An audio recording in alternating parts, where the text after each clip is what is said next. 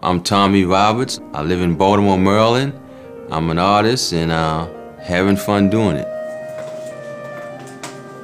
I was diagnosed with muscular dystrophy at the age of 9.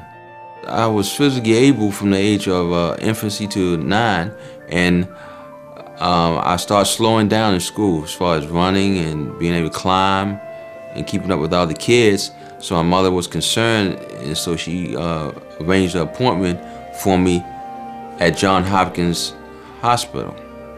And they gave me a full examination and test, and they diagnosed that I had muscular dystrophy. They didn't know exactly what form at the time, but then they later on discovered it was Becker. The Becker dystrophy has prevented me from lifting my arms like over my head or standing or lifting my legs. Being able to just bend over and get back up with swiftness. I think having the muscular dystrophy and the Becker, it has helped me as an artist because it helps me look at things in a more mental and more spiritual way than seeing everything in physical terms. In the beginning, I could run, I could walk, and then it got to the point where I couldn't walk unless I was doing a tippy-toe thing. You know, that's usually the scenario with someone who has muscular dystrophy. I can do it, but I just have to use different angles and body positions to move around and to get out of bed and all that stuff.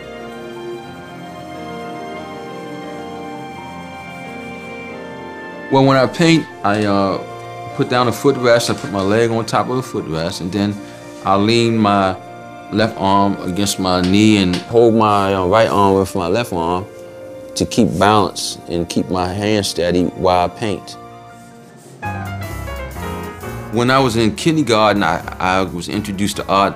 I just enjoyed it. I was very good at it. Over the years, I just used to draw characters from watching TV. It's more than just drawing and painting what you see. You have to, you know, as you get older in your art career, you draw more of what you feel and what you think. Because you want to create an atmosphere and a mood in your paintings. Looking at other artists like Monet and Degas and Picasso and Sicily and all those fresh impressionists, I try to learn as much as I can from them. And that's the advantage of really going to a museum and seeing things, you know. You can see it up close and personal. When you get into the fine arts, it's more personal. It's more deep from your heart, from in here, you know. I fell so in love with the fine art, the painting and the basic drawing, and so I saying this is what I wanted to do, just do it for the, you know, the joy at painting and drawing. The piece I painted behind me of Jimi Hendrix, he's one of my, well, he's my favorite guitar player of all time. I have several of them, but he's one of the most creative. I wanted to depict the energy that's coming from him and his instrument. Coltrane, the Electric Miles, and the Swing are proudly hanging in Tucson, Arizona. I like going out to jazz clubs because the music inspires me to paint.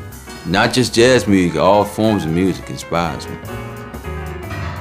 Coltrane I did because he's one of my favorite jazz saxophone players, and listening to his music you can just see colors and you can feel the atmosphere that he creates with his horn, and I wanted to capture that on the canvas.